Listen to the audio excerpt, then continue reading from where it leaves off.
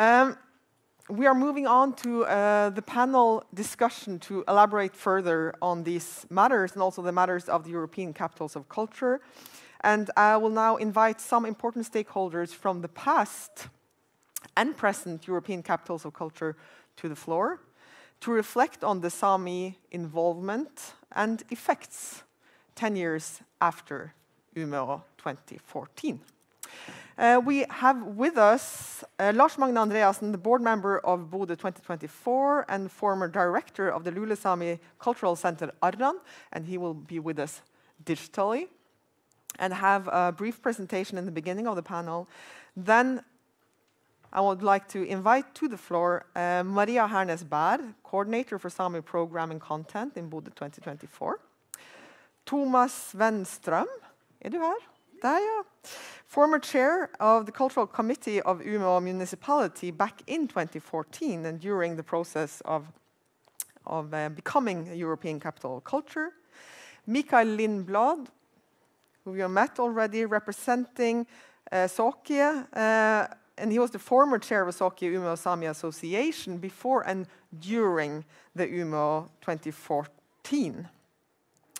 And also, back to the floor, Michelle Lavallee, who you just met from the Indigenous Waste and Curatorial Initiatives Department at the National Gallery of Canada.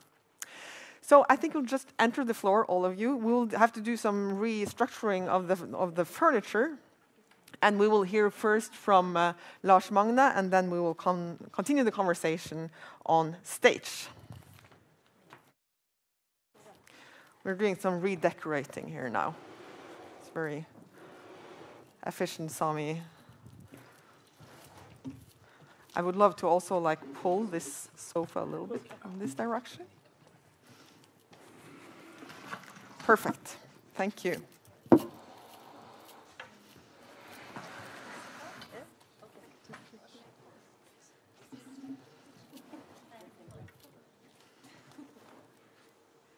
We have to restructure a little bit. We Samis, we are like doers. We can fix this ourselves. Perfect. Then the big question is, as always, do we have Lars Magne Andreassen with us, live and with sound?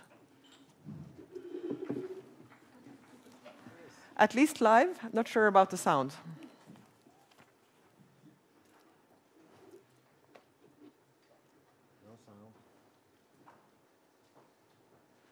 But has there ever been sound? Hello, Boris. Lars Magne här. Wonderful. Hey. Can he hear us? Yep, loud and clear. Hello, Lars Magne. Welcome. Good to have you here, and we're looking forward to hearing your presentation on Bodø 2024 and the application process with a focus on the Sami indigenous content. The floor and the room is yours. Thank you for letting me in.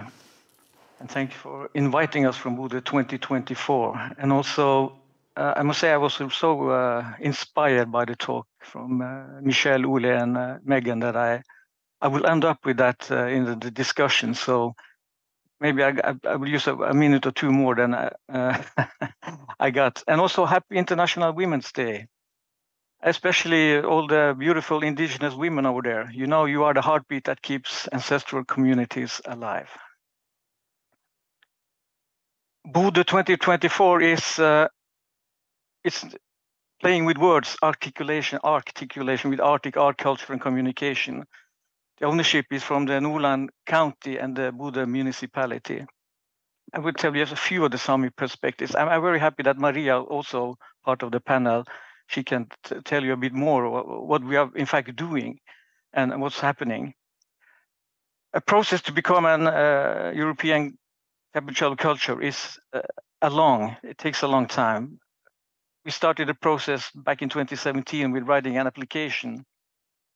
And we had starting to come into the Sami perspective. We had there were a lot of discussion with institutions, organizations about general and strategic questions, like what kind of vision do we have?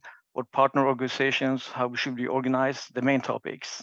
For example, the Sami representation during this part of the process. Well, all the Sami language centers in Nordland. We do have 5 different Sami languages in Nordland County. The Sami Parliament of Norway, Sami festivals, the North University, different municipalities, and so forth. So in the end, the Sami, let you say, and the vision about how should the Sami be a part of this program, we wanted to create one common inclusive program. We didn't have an appendix like this is the indigenous part or this is the Sami part. So, but also we started, starting point was also as the Sami as the only acknowledged indigenous people in the European Union. Maybe we are not the only indigenous people in Europe, but at least the only acknowledged. And to write an application like this, you also had to follow the rules, so to speak. What is a European capital culture? There are some expectations connected to what you can do. For example, I will mention just a few one. Highlighting the common aspect of European culture, heritage and history. And also the cultural artistic content, the capacity to combine local cultural heritage and traditional art forms with new, innovative and experimental cultural expressions. So it's also both a European dimension and also a local cultural dimension. When it comes to the Sami culture, our vision and strategy is to provide an inclusive reflection on our 21st century society, combining indigenous Sami culture and expression, as well as traditional and contemporary Norwegian culture.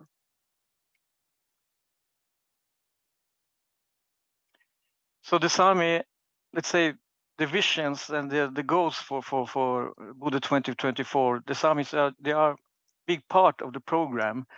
And let's say one of the strategic objectives we had is to change the image of Nordland County, both internally and externally. And here we come into discussion, how are the Sami looked upon as indigenous people and modern people? The diversity of the Sami cultures in Nordland County, I mentioned there were 5 of them, and also to address what we can call the Sami invisibility, both in the art, on the scenes, and in the institutions, so to speak. So I have to challenge those, the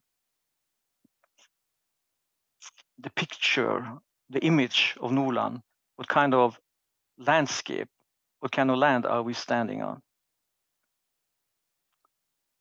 In the build-up years, we do have both the chair and the vice chair. I'm the vice chair of the board, are Sami. We also do have some Sami competency artistic advisory board, and we also have a special agreement with the Norwegian Sami Parliament. We also have recruited a full-time Sami coordinator, Maria. And we also have cooperations with Sami institutions and festivals, like Oriel Sami and Teater, who had a wonderful, what do you call it? They made a wonderful show, 3 parts of that. What we also wanted to do, we had to seek to ensure Sami dimension in all projects, not just a Sami project or different. We do have some different Sami projects as well, but the Sami dimension is also part of the European dimensions. 2024 so far, we have an official opening, which happened 3rd of February, and it was the starting point of the Sami Cultural Week, and then the Sami National Day on 6th of February. So it was a lot of focus and attention on the Sami culture, both in the opening ceremony and what happened in Bodø during that week. So we do have a Sami dimension is integrated in main events as well as in independent programming. I guess Maria can say a little bit more about that. And this will happen and repeat throughout the year. We have divided the culture year into different seasons. And there is quite a lot of attention. This is from the opening ceremony, sorry. This is from the opening ceremony, by the way, in the bay, the harbor of Bodø. the opening ceremony and the starting point, we had a huge public debate, both locally and in national media. And also has some international focus on us. The debate is, we are not surprised, so to speak, because that's the time we are living in. Also in Norway, we do have this Truth and Reconciliation Committee has made a report, and we find what we experience, we can find it there. For example, some mean there were too much Sami representation in the opening program. And some means there were too little Sami representation, especially from the local Sami language groups and the local Sami people. But those representation issues are challenging when we are producing large-scale events. On what level do you represent, and so forth? And so also balancing the target groups. For the opening ceremony, we also had to think about how to include local indigenous Sami artists, and also how to address people who are not familiar with Bodø and then this part of the world at all. This is also from one of the events during that week. What we are especially concerned about, we should also understand this is a part of this policy summit you are attending to now. What we are concerned about is this legacy. What kind of challenge? What do we get out of this 2024 after we are closing the lights and locking the doors next year? First of all this program, all this number of projects, all that's happening in itself must have an effect. We are building new cultural connections, collaborations, cooperations. We are building more competence and new relations from different actors. In itself, this is a positive effect. But there are some challenging questions still. How will we change the image of Nordland? For example, that the criticism that there's too much Sami, the Sami is not an indigenous people, so why should they have a place in this at all? Those questions coming up, how will those be more? Will the climate for debating the place and the representation of the Sami in happenings like this in the institutions, will that change? We hope so. And furthermore, the legacy. But do we also see structural change or development? What will happen after 2024? Will there still be funding for having Sami projects? Will there be funding for Sami artists, institutions, and festivals? And that again opens the question of self-determination versus the conditional terms that maybe we can experience. Do they presuppose cooperation with Norwegian and European institutions, for example? On the other hand, what about the local and regional Sami arts institutions? Will they get better funding, capacity, etc.? And these are questions we will address throughout the year in Bodø 24 with the owners and also with the Sami parliaments. And I just wanted to add in the end, when I was so inspired from especially what Michelle said, because exactly, I'm also deputy member of the National Museum of Norway, also deputy member of the Arts Council. And we have exactly what Maria was talking about. We are discussing now at a strategic level in the National Museum. And this is because there is a difference being, like Michelle's, sometimes I like the words, we are not so used to use the word decolonization, reconciliation, implementation. Those words are new to us because we are in the midst of a process of using those words. So, but I do think that think about the Sami on a strategic level. If you have that as a starting point, acknowledging the special place as indigenous people on strategic level in institutions, then it's different from have a starting point. You just want to show some Sami project representation on a cultural level, on a strategic level, acknowledging. Then you are opening questions like symbolism, use of language, capacity building, and so forth. whereas on a lower level, so to speak, then we are talking about inviting some artists, and it's like a whole different. It's not a different ball game, but it's a very different starting point. So that's where we are. We want to discuss with Bodø 2024, where at the end of the day, do we have changed on a capacity, strategic level, how the Sami institutions, artists are represented or are hired, or what are they placed after this year? So we hopefully that will have a huge impact, both let's say on the artist level, but especially on the strategic level. So in the years to come, there will be no so harsh debates about the Sami representations in happenings like this, and also we can get some more funding, so we can especially that the heartbeat can still keep on beating. Thank you.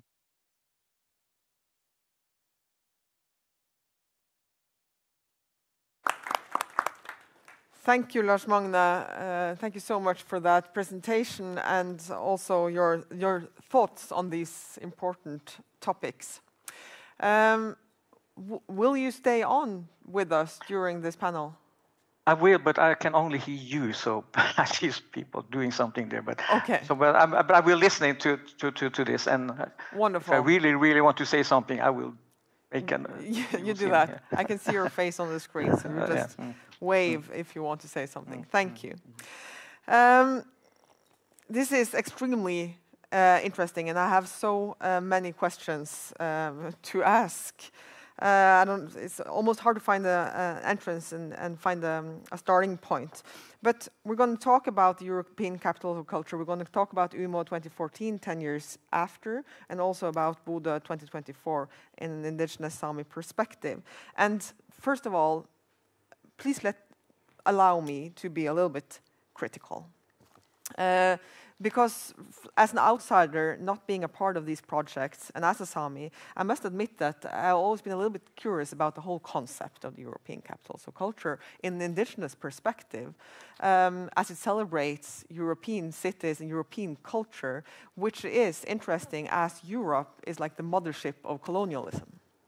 So how to find a balance where you can actually present or celebrate even indigenous culture during a Capital of Culture year and still address or be mindful about, at least, or reflect upon the historical and ongoing marginalization and oppression. And that balance must be very difficult for the European Capitals of Culture in indigenous nations, and also for the EU that are kind of assessing these applications. So that's a bit about my kind of point of view, but Thomas first. Grab a microphone. First of all, and briefly, try to explain to us where did the idea of becoming a European Capital of Culture, where did it come from? And did it in any way derive from the Sami communities in Umeå or the region? Is this on? Okay. Frankly, I didn't know what it was. From the Umeå Theatre Company. It was a leader of that. He wrote a leader in,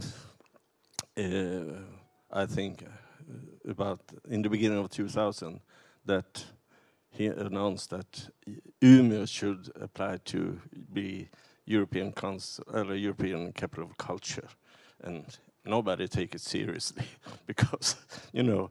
But the discussion went on, and 2005 we decided, okay, the local municipal council decided we should apply to be.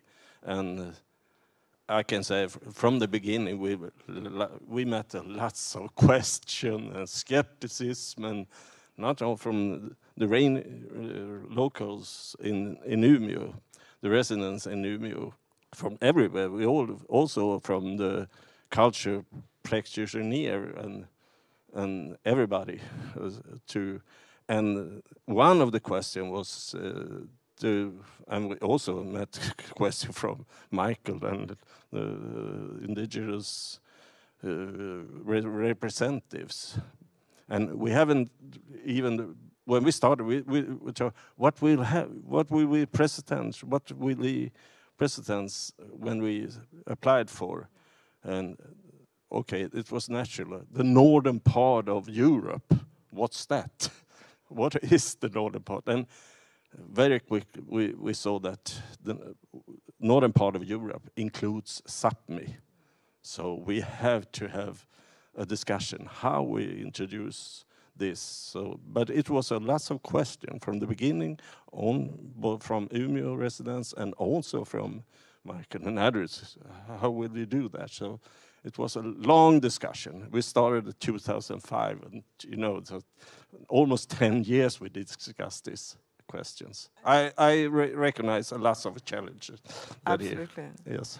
And just to give us a little bit of context, if you go back to 2005 when this process started, what was the kind of discourse on the Sami land rights, the Sami presence, the Sami history in Umeå back then? Was it a kind of vital discourse, so it was very natural to kind of frame the Sami nation and Sami culture as a starting point for the application, or was it different? No, maybe for some of us, and I will live with him for about 25 years, so started the Samis. Some of us was, but we have a long debate about what includes, and lots of questions. And Michael knows that we also, not only the local residents, we also have people from university, not in Umeå, but other university in Lund and other professors who question what have Umeå to do with Sami. There was lots of questions.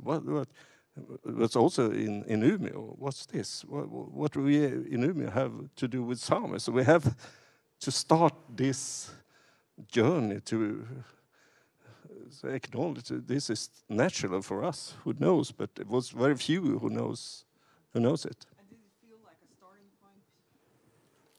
Did it feel like a starting point for kind of creating a new discourse on the Sami history of Umeå also? Yes, we know that.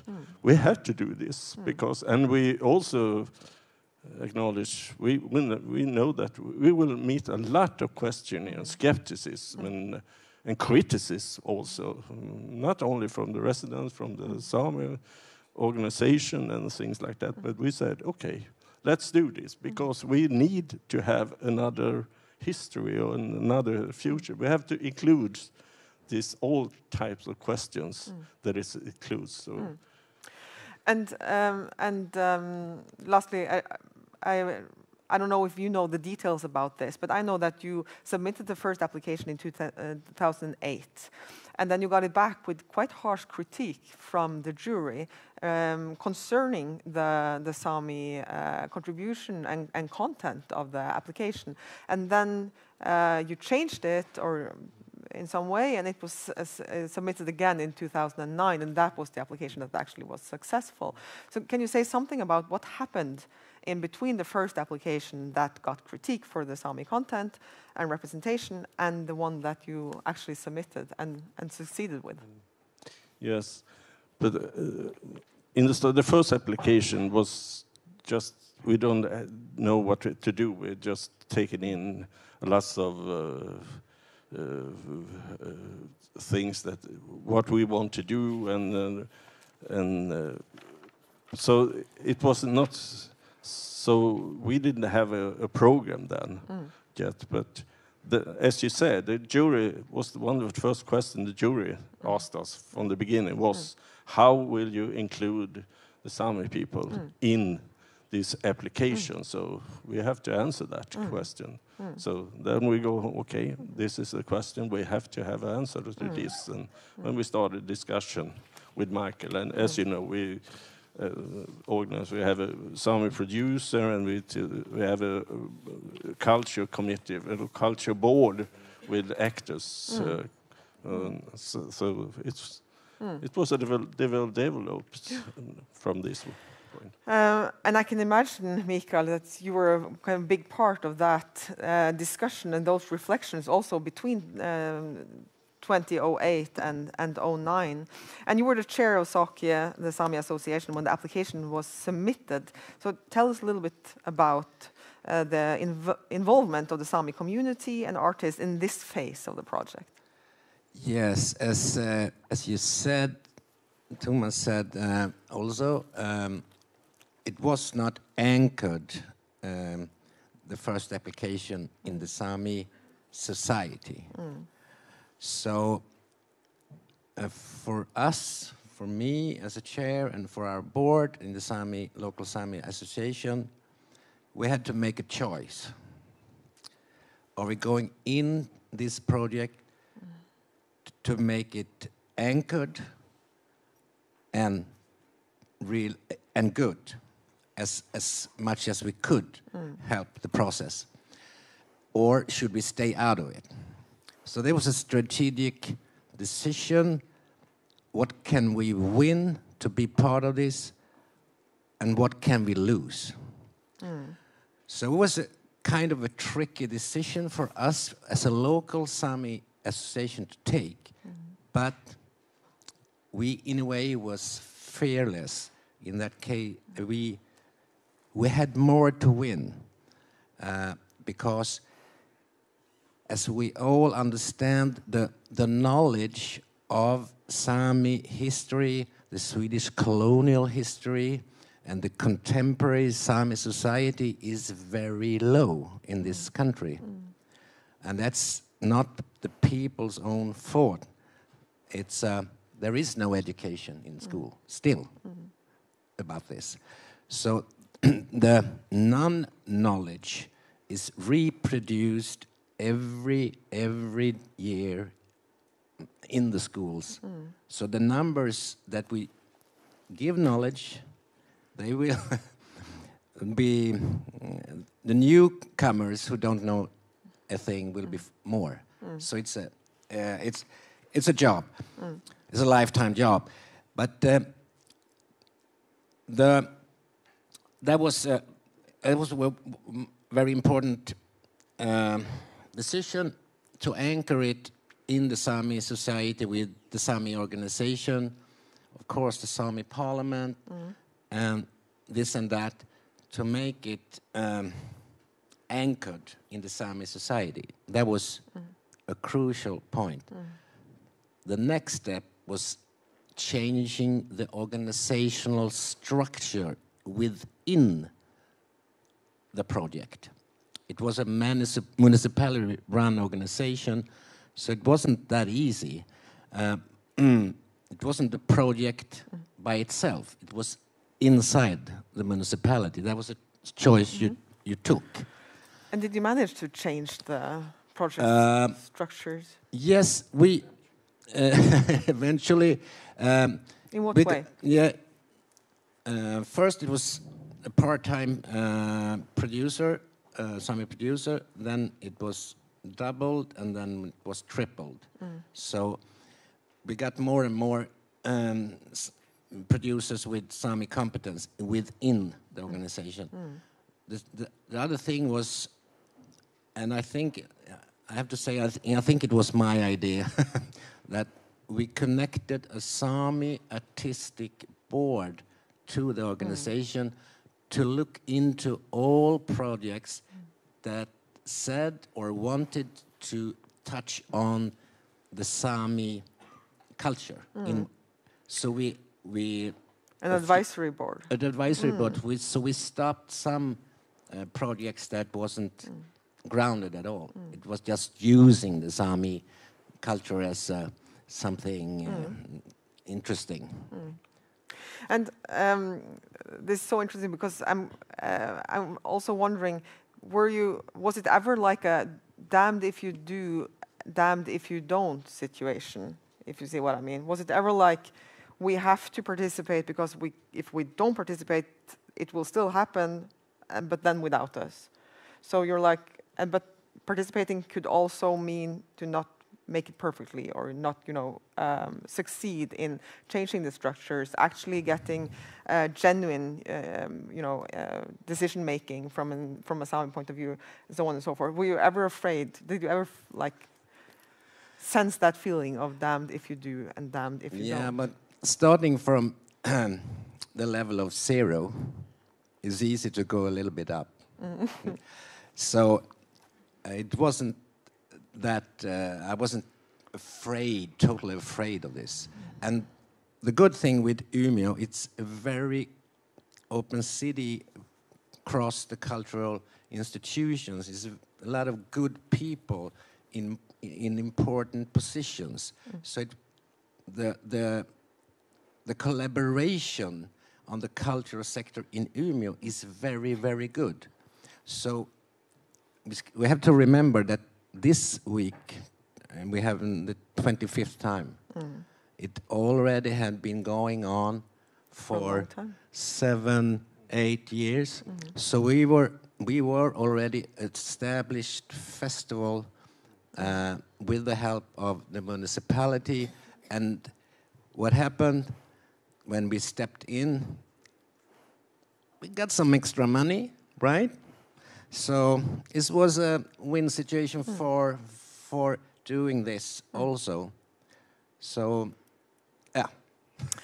And concerning Umeå 2014, when you're here, Lars Magne, I just wanted to ask you also, were Bodø inspired by Umeå in any way in your work with the application and the kind of setup of the project? Did you examine how they worked with the indigenous involvement and representation in any way?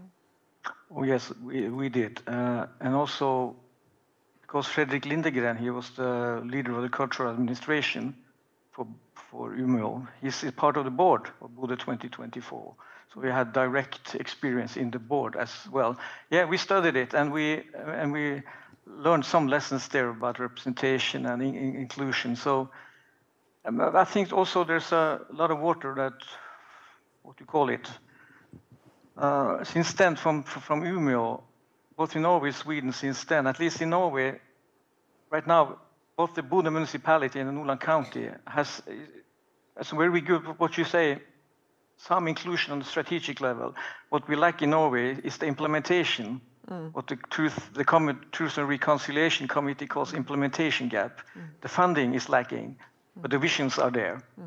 So this, for us, this was a window of opportunity to okay, this is a chance to maybe to address the situation for the Sami institutions, for the local Sami artists, and maybe this is a platform we can do something. So that's why we also really, I spent a lot of time during 2017-18 to lobby for the Sami parliament to be a part of this, which in the end they did. I'm very happy for that. But yes, but we learned from Umeå. That's the main point. And I also want to ask you as well, Mikael, but also Lars Magne, because one thing I also find very kind of potentially challenging with this project is the kind of sense of accountability in the relations between the European Capital of Culture administration and leadership and the Sami communities. And as a part of the official program of Umeå 2014 and as a Sami collaborator, was there any safety net or mechanisms to ensure accountability if indigenous perspectives and concerns were disregarded or misrepresented in the planning and execution of the Umeå 2014 year? You asking me? Yeah. Yeah.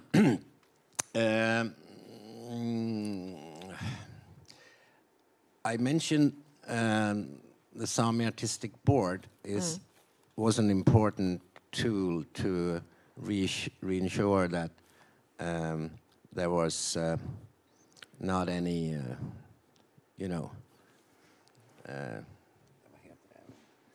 kitsch going on using the Sami.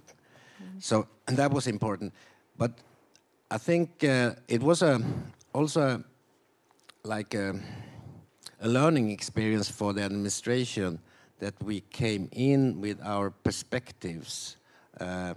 So there was lecturing going on, as we Sami all know. We have to lecture very often, and we did that in different ways inside the organization.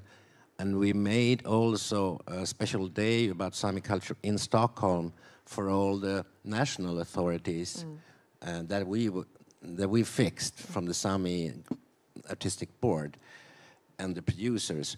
So, you know, of course, we understood that we have to educate at the same time. So that's it's a little bit exhausting, but as we all know, all Sami knows, that's a part of the daily work, so to speak.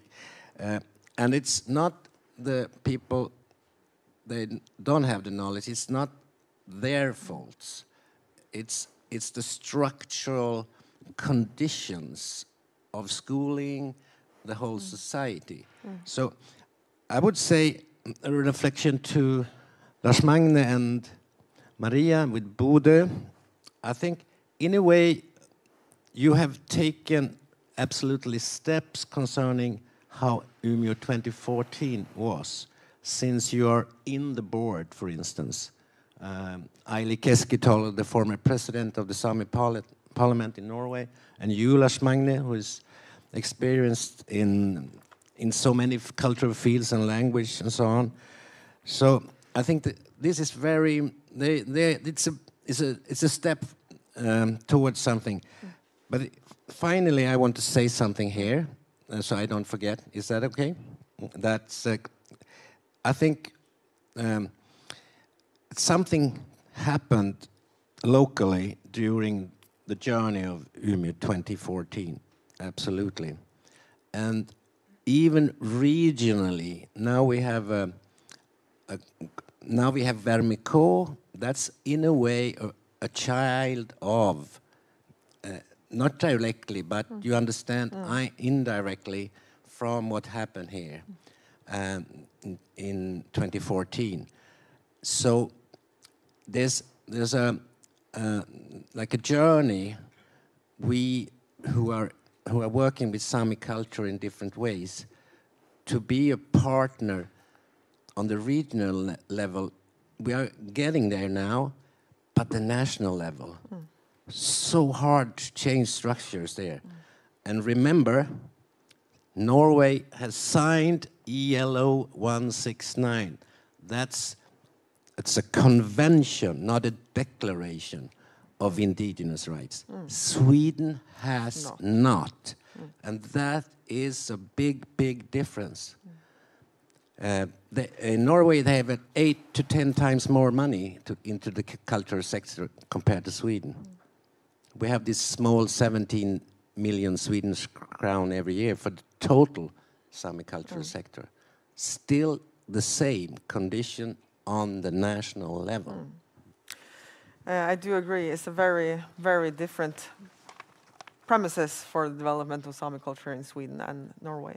But Maria, I want to also bring the same question on accountability to you, actually, because I'm extremely kind of interested in that. They will turn it on. I'm interested in who takes care of the Sami artists when the shit hit the fan.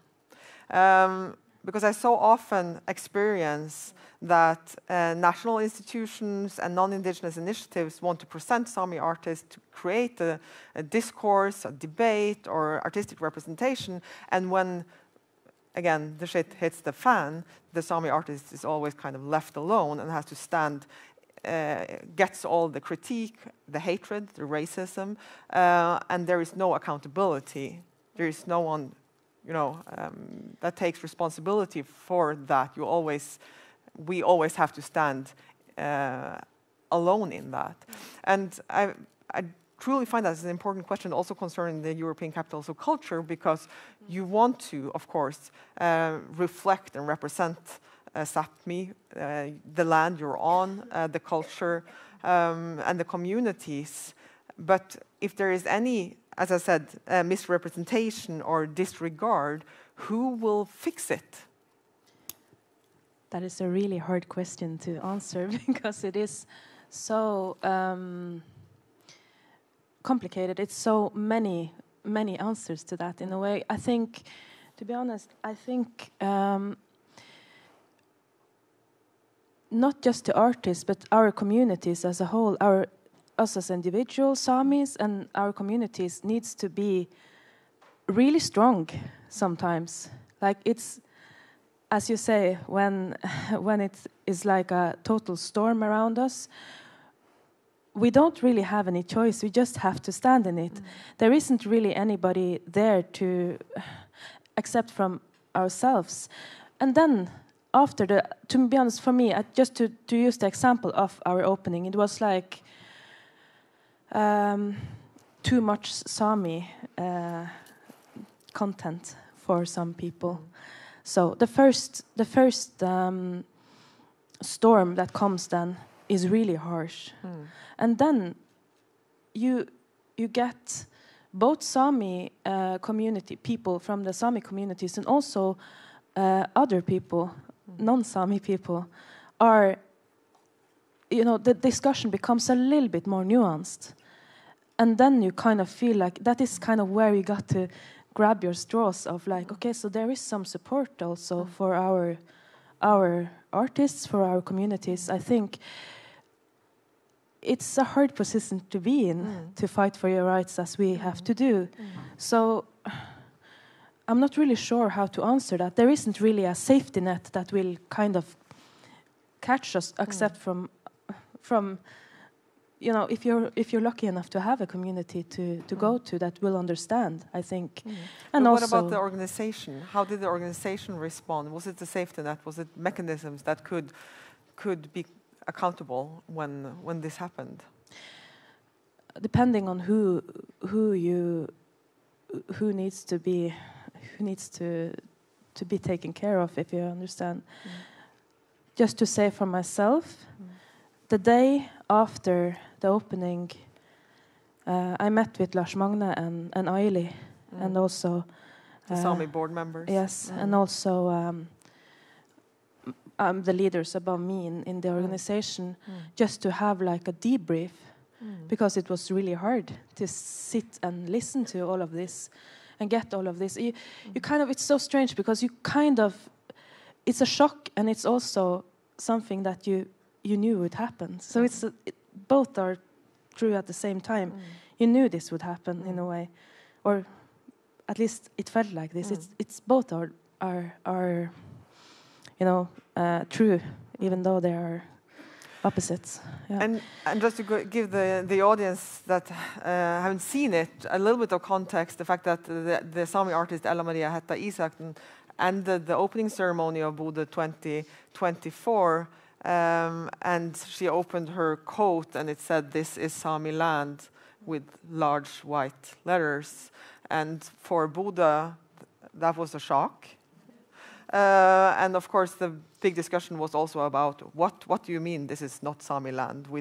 How can you say that? And so on and so forth. And then all the critique about too much Sami content, and it was terrible discussions. Just to add some context. Yeah, but also I think it's in a way it's really terrible to stand in it and look at, to be honest, with like the pure racism that comes. But also I must say, okay, so it's a really hard discussion, but it's also a really important discussion because we are on Sami land. So how to, like, this discussion obviously needed to be had then, since we are not agreeing on this. So I think, okay, it's really hard to stand. To be honest, some of the people I spoke to afterwards was like, I'm so sorry that you have to go through this. But this is kind of where we are right now. We don't really have any choice. We kind of have to stand in this. We have to, and I'm kind of glad that that discussion kind of happened because it's obviously there. It's like not to take it. It would be to say that, okay, so we just close our eyes to what's obviously there. Sometimes when I walk around in my gakti in Bodø, you get comments. You're scared. I always have to like take on my gakti, and I also have to take on a shield. Like, and most comments are positive, I must say, to be like that is also true. But the ones that are scary are so scary, and you're so like, especially when later at night when people have been drinking or whatever, then you're kind of you're actually scared. We are still there. So we kind of need to acknowledge that. So that's just how it is. And speaking of that, going back to the very kind of starting point for this discussion, as the Sami coordinator in Bodø 2024, how do you reflect on how the European Capitals of Culture can combine the celebration of indigenous arts and culture with the sheer fact that racism, marginalization, and oppression is still ongoing to a certain degree, and also there's a big political struggle about indigenous and Sami rights and land rights, of course, especially. So, is it like even possible to combine? And does that broad picture and that broad representation of the Sami, does it have a kind of space within the framework of the European Capital of Culture? Well, kind of have to believe that. That's why I work. I wouldn't be able to work in it if I didn't believe in the possibility of, as you said, both of you really said, like you can choose not to participate and say that it's impossible, but then you kind of lose the spotlight. And I'm happy about it. I'm happy about the discussion coming up then. So, because it's obviously needed. So, I think one of the best ways we can give the stage to a true representation is giving the stage to Sami institutions, telling our stories, what we need to talk about, like what we want to tell our stories, how we want to tell them. So, you will have different levels of kind of Sami involvement, if you say, like if we could have like total representation through Sami organizations or institutions like the Oriel Samian Theater or ISPI, for example, or you can have some Sami involvement like what we are doing, me and Lars Magne and Naili, within Bodø 2024. It's not a true Sami organization, but it is. We are represented, and we do our work within the organization, and we have our perspectives based on both our experiences as, to be honest, to be mostly based on our experiences of being Sami.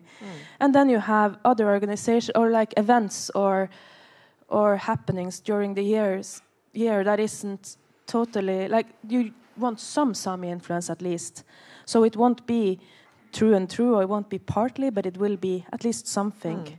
So I think you kind of have to see it in different levels of how much Sami involvement it will be. But the best answer would be, I hope that giving the stage to Sami institutions that wants to tell the stories about what we as a society needs to talk about and set it on the agenda, and also kind of give this point of view to a larger audience, both nationally, like locally in Bodø area and Nordland, and then in like the nation of Norway, and then you have also like the international point of view, because I think we can get some support there too for our. I think it's a good way of going forward. Yeah, absolutely. Thank you, Maria. Michelle, just listening into this discussion and these perspectives on the European Capitals of Culture, and from a Canadian perspective, what would you think would be the key measures to secure equitable Indigenous contribution and self-determination in the planning and execution of these large non-Indigenous-led representations and initiatives? Big question. Yes, thank you. I'm partly absorbing and also learning. I haven't had the privilege to be here and participate during these festivals, but I do recognize the challenges, especially, what was being spoken about, the reactions from people. And I think those are very important to address. I think it's an experience I can relate to as an Indigenous person, as an Indigenous woman in particular. I think it's exciting, and thank you for mentioning National Women's Day. kind of forgot about it. But I'm like, oh yes. So I think it's important to also recognize that I know there's policy or report coming out today about violence against Indigenous women here, and I think that's really important to think about as well, and to think about our roles even within our communities as women, and you know, all the work that is done not only to birth and raise communities, but the importance our voices are in these types of discussions that probably have been overlooked more than they should have. But I think what I'm hearing is the ingrained racism that can come out, and you know, it's good to ensure self-care and protection in those circumstances, and to have community. So I think part of ensuring things are done in a good way, in a respectful way, is especially for non-Indigenous organizations who are trying to create change and inclusion and diversity in the programming that you're doing, is making sure there's more than one of us at the table. So there is that solidarity and that support. So I think that the multitude of voices, both from within SAPME, from the different regions, but also international support, I think that's very key. And that's a responsibility I think organizers have, Indigenous or otherwise, to ensure the care of the people, recognizing the current state of culture and cultural reception that, you know, is unfortunate, but it is something that we still have to deal with, and different countries are at different stages of those relations and that learning and relearning. So I think that's key, is presence, and also not just of a multitude of Indigenous voices, which should include, you know, representation from different geographical areas here, but also, you know, emerging to established voices, making sure you have the elders and the knowledge keepers, young and old, participating in these discussions, you know, teaching from example, right? Like how we can have these conversations and right relations. And key to that are these non-Indigenous organizations' allyship. That's something that's integral and extremely necessary, is for those who are in those positions, for those who are in those positions of power, who have the potential to create change, to, you know, impact policies, funding, to continue to advocate for, but also in collaboration with. Here it seems like it's in a process of consulting with community, which is very important. That's how it began in Canada as well. We've kind of moved beyond that to a little bit more active, you know, collaboration, to now what we're trying to do even at the National Gallery, the creation of the department, creating sovereign spaces, is really about the handing over of space. Exactly. So that those, you know, nothing about us without us. And to ensure, you know, as I quoted from the UNDRIP, one of the clauses there is the rights for people to speak for themselves, of themselves, and contribute and have authority over the things that are impacting your lives.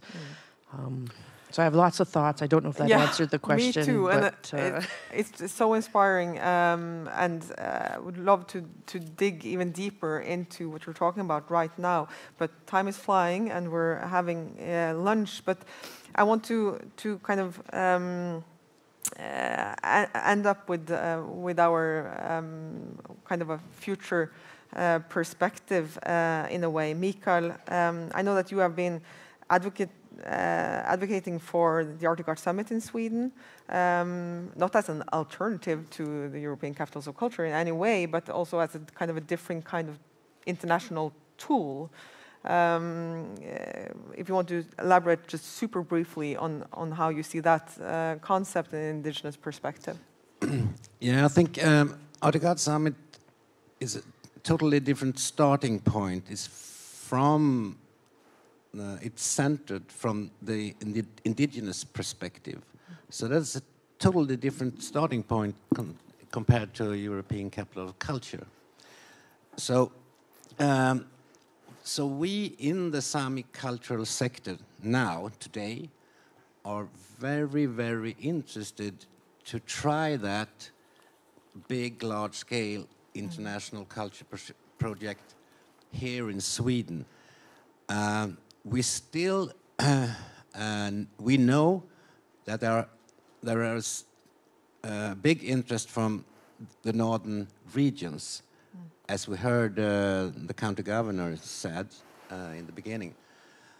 And we know that it has to be funded also on the national level with the fantastic big amount of 1 million Swedish crowns.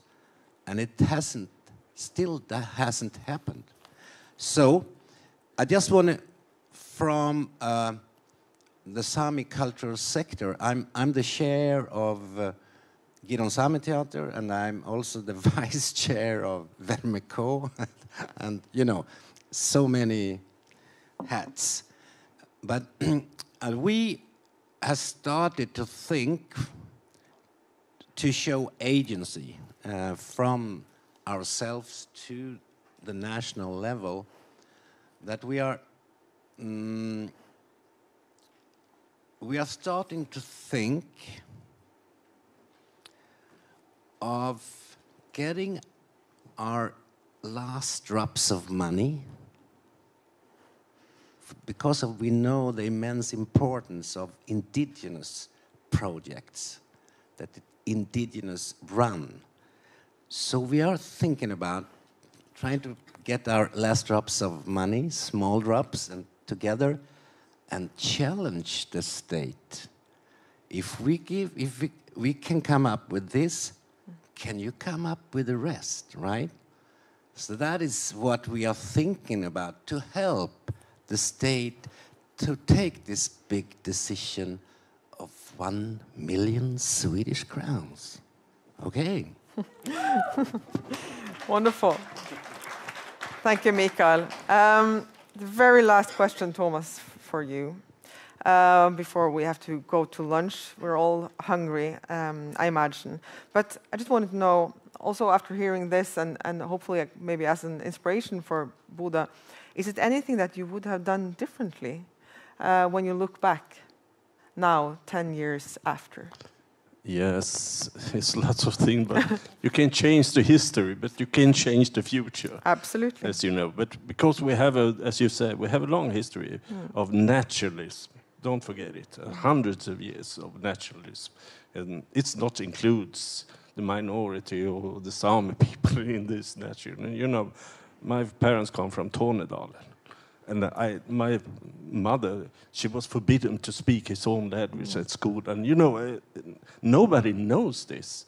They start to know this. So we talk about it now. But for 10 years ago, when I tell everybody, this is not true. Because it's a long, long history. And that's, I agree with you. You have to take this kind of discussions. You have to, okay, we will meet racism and criticism and everything, but we have to do it. So this is my last meaning. Keep on fighting, because we need it. Also on the national level. Wonderful last words. Keep on fighting, because we need it. And with that, I would like to say thank you to Mikael, Thomas, Maria, and Michelle, or Lars Magne digitally. And yeah, give them a round of applause, please. And after lunch, we will look forward and actually look to the future and see what we can do with the upcoming European capitals of culture. But now, good people, it's lunch. And this will happen in a certain manner. You have to reflect on whether you want fish, meat, or vegan food. You go and find yourself a table, and then you register your number on the table. You go to the bar and you order the lunch, and it will be brought to your table. It's a brilliant concept. There is also some water and something to drink there in the back, and you can also buy other things from the bar if you would like that. And we will meet here at 1 o'clock. But before we eat, I just want to say thank you to our panelists and to Megan. And we have some chocolate if you have to wait long in the line. And it's flavored by herbs that you find in the forests here around. We have fadno, kvanne.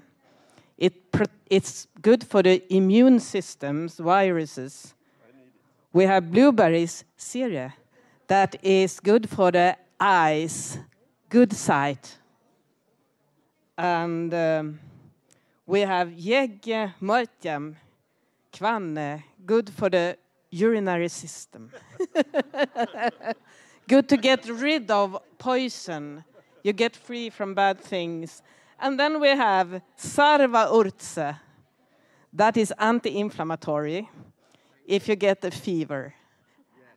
And actually, Megan, you will not be on here again, so you will have for your eyes blueberry. And that was Siri, the Umesami name. So I named the forest, and thank you for your presentations. And now it's lunch. But give your hands to the panel again.